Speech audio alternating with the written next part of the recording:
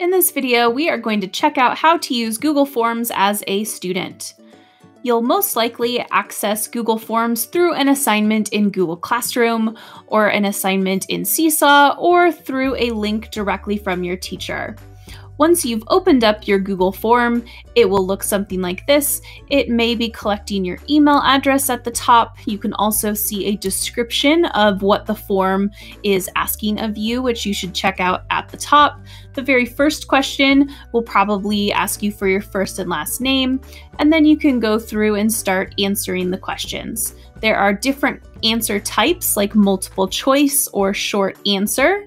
And as you go through, you can click through and type through the different answers. So there's also check boxes. That's this question type here, where you can choose multiple correct answers.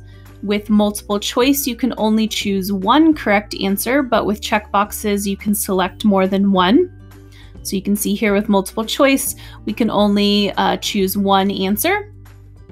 And then the next option, you can see there are pictures as our answers that we can choose from. You may have a Google form that has a picture as part of the question, where you'll be looking for something in the picture.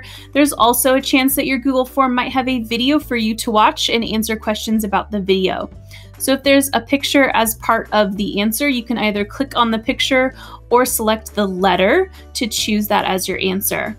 There's also paragraph or long answers that you can type in that are complete sentences, like this last option here. One of the things that you'll want to be very careful about in Google Forms is make sure that your entire Google form is complete before you click that submit button.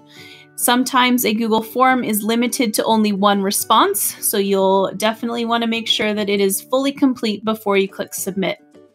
If your teacher has set it up so that you can see your responses after you have clicked submit, you can click that view accuracy button and you'll be able to see what you got correct and what you got wrong on your quiz.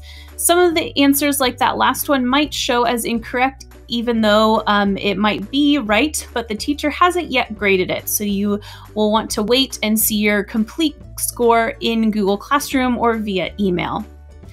That is how you use Google Forms and submit a quiz using Google Forms as a student.